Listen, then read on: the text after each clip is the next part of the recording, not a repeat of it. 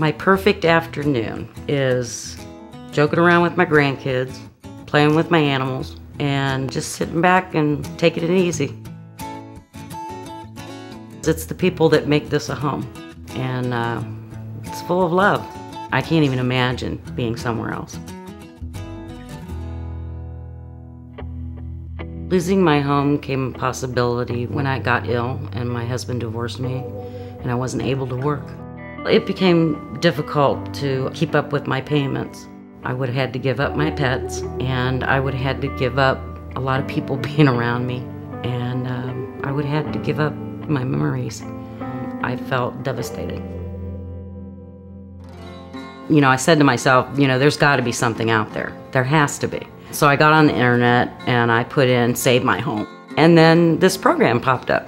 I called the HUD-approved agency the very next day and talked to a young lady. When they first told me about the hardest hit fund, I almost fell over. And they told me they were going to pay my mortgage for 1.5 years.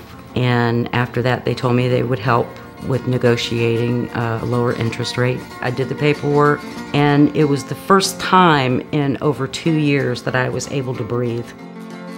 Through the hardest hit fund and HAMP, I've been able to keep my home. Programs like this are saviors. I've been able to pay my mortgage now, and we're making a whole lot more memories here.